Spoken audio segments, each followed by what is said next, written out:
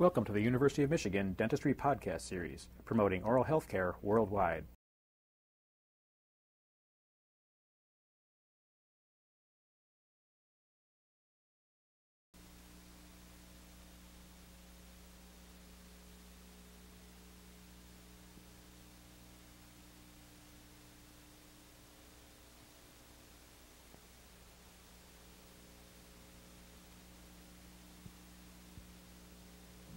The objectives of this presentation are to identify the location and position of our maxillary, central, and lateral incisors, to illustrate and define the morphology and terminology of these individual teeth, to point out some identifying characteristics of these teeth, and to discuss some of the drawing criteria for these teeth. If we were to look to a skull, we could identify the position of these rather easily. There are maxillary 4 anterior teeth.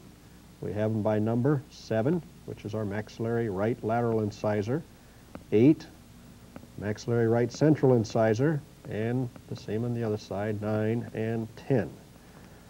These 4 anterior teeth, being incisors, are involved with our cutting of our food, or our biting or incising. They're involved rather significantly with our aesthetics and personality identification. These are the teeth that show most prominently in a smile. We also have significant value of these teeth in relation to our speech and phonetics and the proper enunciation of certain speech sounds. We'll study the relationship of our maxillary incisors to our mandibular incisors when we study mandibular incisors. In this presentation, we're going to be concerned mainly with the terminology. We have a large group of new terms which are characteristic for our incisor teeth. Let's look at some extracted teeth now, and we'll go over the individual terminology and try to point it out and review it here with you. And we'll be adding more terminology as we go. And then eventually we'll start to find out how these characteristics vary actually from tooth to tooth, central to lateral, mandibular to maxillary. Here we actually have a tooth that has some mamelons on. You won't find these as you study extracted teeth. It's very rare. This is the first one I've seen at all, but we did find one. And actually we talked about the sections that these teeth divide into in thirds. We've got these grooves or depressions that come up here, the mesiolabial and the distal labial grooves. This kind of divides it into thirds, and we were talking about a mesial third and a middle third and a distal third. Sometimes these thirds are called lobes around the developmental growth centers. So you could see this referred to as a distal lobe. We don't very often see mamelons in the mouth. Occasionally we'll see them for a few months during the eruption of the teeth in youngsters. In this instance here, we have a 23-year-old woman who is still showing mamelons. But she has an open bite and hasn't been able to get her anterior teeth together at all. Although in her left central incisor here, you can see that these mamelons are starting to wear off. Usually these mamelons will wear off within a matter of a few months after the teeth have erupted into the mouth and start occluding. Actually, we should at this time start to identify the mesial from distal for you. And in the labial view, and this being the labial, I think you can determine labial on this tooth rather easily. But as we study the labial view of other teeth, and particularly the facial and buccal view of the posterior teeth, this becomes much more difficult to identify. These we see in people's mouths every day, and it's rather easy. But on our labial surface here, we have 2 angles, and the angles are simply named by the surfaces which come in contact to them. One surface which we should identify before we even identify the angles here, I guess, is our incisal. The biting edge of these teeth is called the incisal, and this can be referred to either as an edge, incisal edge, or an incisal ridge. There is a little bit of difference between them. A ridge is generally a non-worn, rounded surface, like the ridges in the mountains in Tennessee or something, but an edge is actually a flattened surface that has been worn. And we'll go into the differences of that here later, but they could be generally referred to as an incisal ridge or an incisal edge, certainly the incisal portion of the tooth here. But on these angles now, the mesial incisal angle, that's the two areas in which it's closest to, the mesial incisal angle is sharp, and the distal incisal angle is considerably rounded. And generally just the central area here would be the distal incisal angle. But this is the most prominent way to tell the difference between mesial and distal on these two teeth. If we were to look at a outline of this labial surface, we would see that our labial is rather smoothly convexed, and our incisal edge is lying pretty much over the center of the root of the tooth. Our lingual surface has a concavity in here and is rather significantly different in shape from the labial. Now, one of the things we like to point out to you on these are the heights of contours of these teeth. And this seems to be a difficult concept for some to understand. So let me show you with a little Bowley gauge here what we're referring to. If you take a parallel beak instrument, such as your Bowley gauge, and lay it on your tooth, it will generally touch the tooth at the widest point. This widest point is called the height of contour. And on our labial surface, this is distinctly in the cervical third of the tooth. Same on the lingual surface as far as that's concerned in these teeth. This doesn't occur in the same place in all different teeth. But here it is distinctly in the cervical third of the tooth. If we look at the labial surface here and put the Bowley gauge on the mesial and distal outlines here, we find that we have height of contours which are again different. On the mesial surface, this height of contour is very close to the incisal edge. This is contacting the adjacent central in the mouth. On the distal surface, our height of contour drops down a little further onto the distal surface. This is contacting a smaller lateral incisor. Now, where these points touch, if the tooth is in the mouth straight, we have what is generally referred to as our contact areas. If it was very crooked or out of position, it could have a different contact area, but generally the contact areas will be at these height of contours on it. Now, we could draw in a couple areas here. How about if I were to draw in this area? What would we term this? We have the sharp angle here, and this is a angle of our box. So we'd have our mesial, labial, line angle. And we'd do the same on the distal portion of the surface of the tooth. We'd have our distal labial line angle. We've got our two grooves, distal labial groove and mesial labial groove. We've got a cervical line which we can recognize on this tooth. And notice how the cervical line actually is going. It's at its most apical portion, right in the center of the crown here, or in the middle third, I guess you would say, of the crown, to get our proper terminology on it. Let's turn over to the lingual surface and see if we can identify some of the anatomy on the lingual surface here. Lingual surface is characterized in this view by having a rather strong protuberance right here. This protuberance is probably the most characteristic area on the lingual surface. And this is our fourth growth center, actually. And it didn't really grow too much in this tooth. As we go to some of our other teeth, we'll find that this actually grows into a full-size cusp, or a point which is equally as high as the incisal edge, but it's a growth center which grows a little bit. This is called the cingulum. This is a very important terminology. Cingulum is this whole area around here. The height of contour is on the cingulum, but on the lower portion of the cingulum down towards the cervical line. It gets a little easier to talk about these once we start identifying some of this terminology, because we can refer from one to another. We've got some ridges that occur on this lingual surface, and these are called ridges according to the surface they're on. We've got a mesial marginal ridge. Get over to the pointed side here so we can get our mesial marginal ridge, and a distal marginal ridge. We've got some general areas on this lingual surface, which is this whole depressed area in here. And this is a fossa. A fossa is a general depression. So we've got a lingual fossa. Sometimes this lingual fossa will end up in a little bit of an apex or a very sharp point.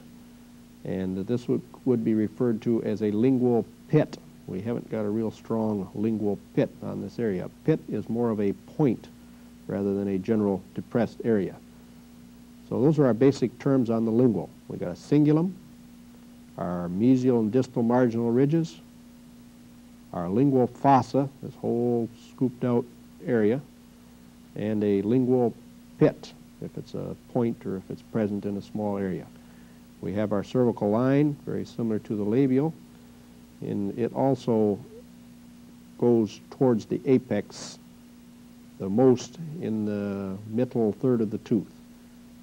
Now, if we were to look at this cervical as we tip over here to the mesial and follow the cervical line around here, we would find that it comes up closer to the incisal edge as it comes to the mesial. So it's a continuous curve going up and down as it comes around the tooth. And this is very important. You'll have to know exactly where that is in order to do operative and periodontal and other services to this tooth. But if we look at the mesial surface here, we'll find that there's not a lot of strong characteristics to it and not a lot of specific terminology that we haven't covered, but our mesial contact area would be the strongest single term on this tooth, which is usually at the height of contour, this as we showed on the Bowley gauge. The distal surface has a little bit of difference here. One of the differences is that our cemento enamel junction, or our cervical line here, doesn't come as close to the incisal edge on the distal as it does on the mesial. The mesial, this dips rather close to the incisal edge and usually closer than on the distal, and you frequently can distinguish this as a characteristic. In other words, if this tooth was worn off right down to here, you'd have a little bit of difficulty telling which of these angles were the sharpest. You'd have to start to look towards other characteristics, and this is one of the characteristics that you can use for identification. It's one you also have to be aware of in doing crown preparations and other things on these teeth. But we've got our distal contact area on this distal surface, which is usually further from the incisal edge, or a little lower. This is contacting a smaller lateral incisor. And as we go posterior, sometimes this has a tendency to get closer to the cervical. I say lower, I mean closer to the cervical actually here. If we look at an incisal view, another tooth here, we can see the position of the cingulum in relation to the tooth. The cingulum either centrally located on this lingual surface, or sometimes it has a tendency to be located off towards the distal a little bit. This is in line with the curvature of the arch that is occurring here. But the mass of it frequently will be a little bit to the lingual. In relation to this incisal edge here, we can have, as I said, either an edge or a ridge.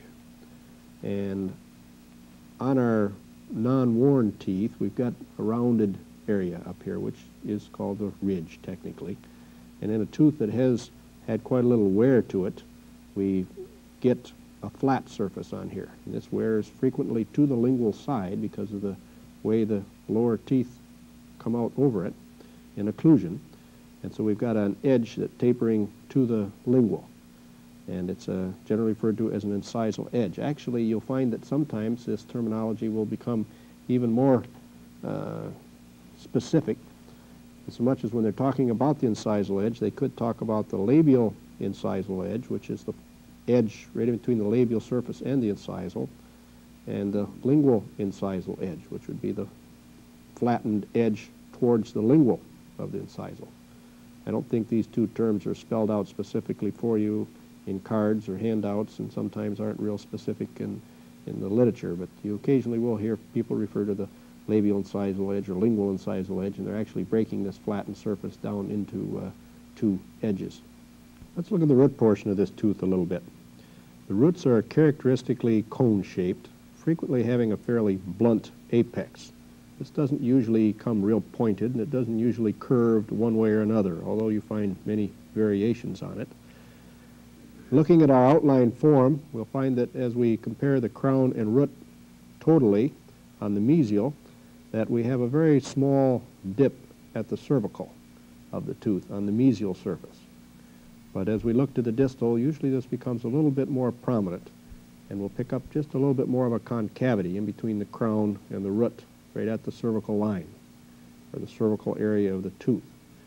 Another thing in relation to this root that I think is quite important is the fact that through our labial surface here, we're quite broad, and this actually becomes flattened in through the labial surface on the root structure, at least in the cervical third of the root.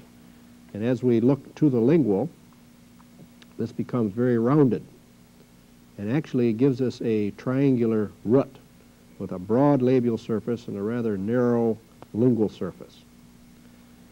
Another thing on these central incisors I should try to clarify a little bit, and that's the difference in terminology between our line angles and our marginal ridges. On the lingual surface, this becomes a problem sometimes. If we were to consider our marginal ridges as being the height of our ridge on the lingual surface, we actually would have a different area in relation to our line angle, the line angle being the junction between the two surfaces, our mesial surface and our lingual surface here. Our line angle actually would be out more in this area here. And sometimes this gets confusing to students, particularly if they're asked to identify the difference between these two on an examination or something. We'll try not to get quite that confusing for you, but the line angle is actually the two surfaces. We'd have a mesial lingual line angle, and the red one would be your mesial marginal ridge. Now we can look at our maxillary lateral incisors. It has basically all the same terminology. And now that we have the terminology somewhat in hand, we can start to use this in referring to the teeth and in describing them. We'll do more of a comparison study of the centrals and laterals rather than going through all the basic terminology on it, pointing out the differences on these teeth basically. Now, these are the maxillary lateral incisors we're looking at now, and this would be tooth number 7 and 10 in the mouth. This particular one's our left, so this is number 10 here. We'll note that in kind of a comparison here, that our lateral is smaller. It's smaller in mesial distal width rather significantly. It frequently, at least in the mouth, is a little bit shorter than the central, unless the teeth have gotten worn, and then they'll wear down rather evenly. But this leaves our contact a little bit lower on the central and leaves it about in this area on the lateral here. Now as we go to the distal of the lateral, we'll be contacting a cuspid, and our contact becomes closer to the cervical even yet. So we've got a difference in height of contours or our contact areas in the normal occlusion within this tooth, just similar to what we had in the central, except neither one of them are quite as close to the incisal. We have the same differences as far as our incisal angles are concerned. Our mesial incisal angle is sharper than our distal incisal angle. But generally, neither one of these angles are as sharp as we get in the central incisors, particularly our mesial incisal angle. It just never gets quite as sharp as our angle in the central, which is the sharpest of them all. The root length in general is equal to or a little longer than the central incisor, and it's not nearly as broad up in the cervical portion, and so it gives it just a little bit of a peculiarly different shape. And oftentimes the root will have a little bit of a tendency to curve in the apical, very apical section of the tooth, and this curve practically always goes to the distal. You can always find freaks that will go to the mesial or what have you, but a high 90% of the time this is going towards the distal. Our tooth in the root surface, since we're on it here, is generally more oval. We don't get this broad, flat area on the labial surface that we oftentimes have in the central. This has a tendency to become a little bit more oval, and it's the same on the lingual surface. And so the whole cross-section, if we were to take a cross-section through the tooth, would have instead of being a triangular root, more of an oval root on this. Well, let's look at some of the other anatomy on this tooth. Some of the more characteristic anatomy on it occurs on the lingual surface here. And this is characterized by having rather heavy marginal ridges. These mesial and distal marginal ridges are sometimes very heavy. And it's the heaviest of any tooth in the mouth as far as your anterior teeth are concerned, the marginal ridges. Oftentimes this fossa is accentuated and enlarged, or not really larger, but deepened. It's just a deeper concavity and often ends up into a rather sharp pit. You can see the pit on this one, it's actually black. Many times this will require restoration. So oftentimes we'll have a very distinct lingual pit with rather distinct marginal grooves, marginal ridges, excuse me, on this surface, lingual surface. We have similar effect as far as our cervical line is concerned. Our cervical line comes closer to the incisal on the mesial portion of the tooth, and on the distal portion it doesn't come quite as high, but we have basically the same curvature to this. In looking at your tooth, we frequently will find a distinct roll right at the cervical line where the cementum and the enamel join at our cemental enamel junction there. This becomes very characteristic and is very important. Our height of contours are about the same. They're on the cervical third on the labial, and on the linguals on the cervical third, also in the cingulum. The only significant difference would be our height of contours on the mesial and distal, and they're in the same approximate proportion, but both of them a little closer to the cervical, not quite as close to the incisal edge. I think this root structure being oval is rather important because this is an easy tooth to confuse with other teeth, and if you have it in your hand to look at, you'll find that these are not actually flattened or ribbon-shaped. They haven't got grooves down them, but it is an oval root, and this makes our internal pulp canal very similar in shape. And if we're doing internal endodontics, we've got a similar shaped canal to work with than what we do on our outer aspect of the root here. Actually, we should take some time and study this pulp morphology.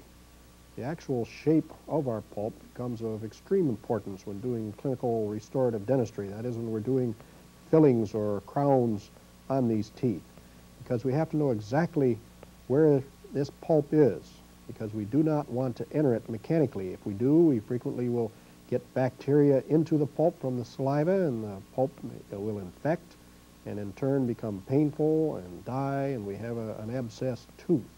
Same thing occurs if decay were to progress to the point where it involved the pulp. We'd leak in bacteria and end with an abscess. If and when this does occur, we may have to go to what is called a root canal procedure, or a root canal filling. Sometimes it's called an endodontic filling, in which we open into our pulp cavity from the lingual, and here we'd open right through the lingual fossa, and then go in and remove the remaining pulp tissue or the dead pulp tissue and sterilize it and place a filling.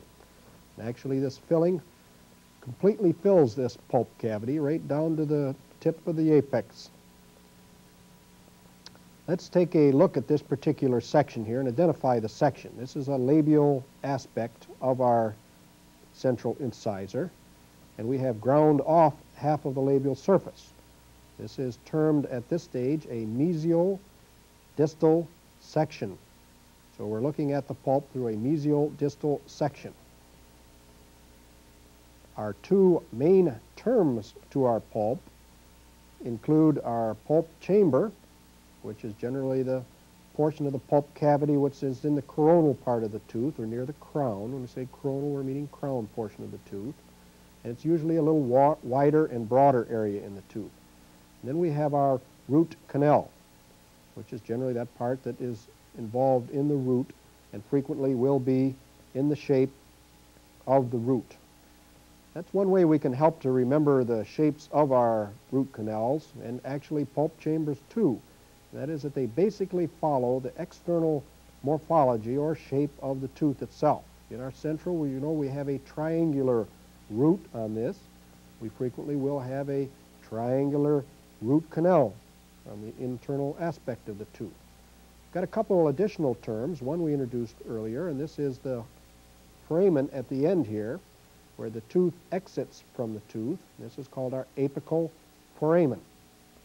The other is an area in the crown of the tooth, actually a projection out of our pulp chamber. And this we refer to as a pulp horn. Here we have a mesial pulp horn and a distal pulp horn.